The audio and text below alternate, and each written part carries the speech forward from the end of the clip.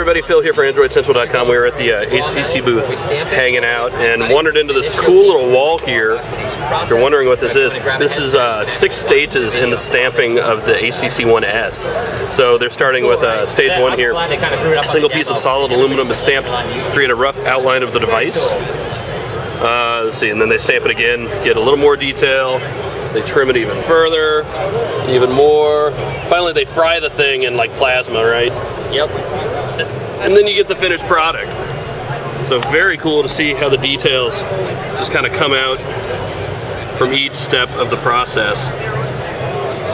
Unfortunately, there's no lightning to be found here, so we're going to have to trust that they do that without harming any furry woodland creatures. And then there is the finished case there that we have come to know and love over the past few weeks. The aluminum chassis receives the MAO surface treatment during getting a durable ceramic finish, and that is it. There you go, a quick look at the cool stages of the HTC One S. See ya. How you doing?